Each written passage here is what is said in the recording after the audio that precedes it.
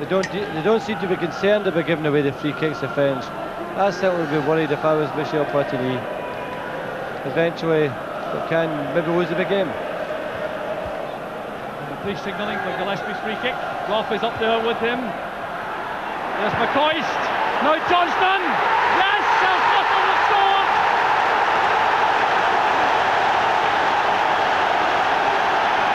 28 minutes into the first half. The World Cup specialist Mo Johnston does it again. The shot came from Ali McCoist.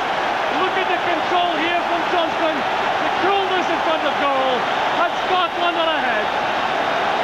Well, it's amazing. I just opened my mouth about the number of free kicks that have been given away and they lose the goal job.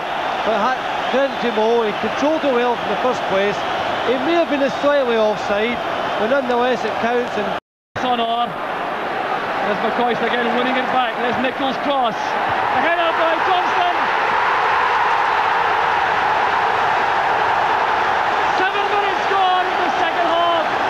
It's Maurice Johnston once again for Scotland.